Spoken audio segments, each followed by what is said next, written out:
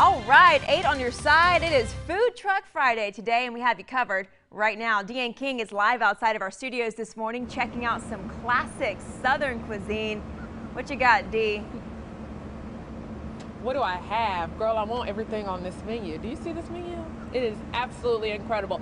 Y'all, we have Mr. B's Southern Cuisine. Their food truck is here for Food Truck Friday. We got us a spread. We have the family here. Y'all, we're just featured on Restaurant Impossible. A lot of excitement, a lot of drama.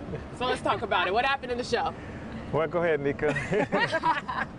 He put you on the spot. Oh yeah, he put me on the spot. It was just a lot of release, Yeah. a lot of emotions, but at the end, I got my brother back. Oh, y'all were able to come together, and we also saw a brand new Mr. B's because you have that restaurant over on Nebraska. Yes, our restaurant is located at 3401 North Nebraska, so we had a total overhaul. So we are excited about how it looks and how it turned out. So we're just wanting people to come out and experience the Mr. B's experience. A different way to connect with the community. Because, Yes. listen, this food is something serious. And listen, you're the woman behind it. You're the one in there. There are several chefs also involved cooking.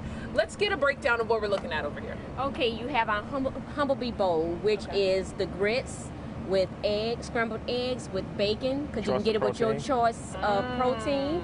We have our honey hot chicken and waffle, and it's drizzled in our honey hot sauce. Ooh, that's what Avery wants. Yes. Then we have our buffalo wings, and it's drizzled in a blue cheese dressing. Okay. And then we have our fish and shrimp. Get one of these scrimps. And then we have behind it, we have the mac and cheese and collard greens.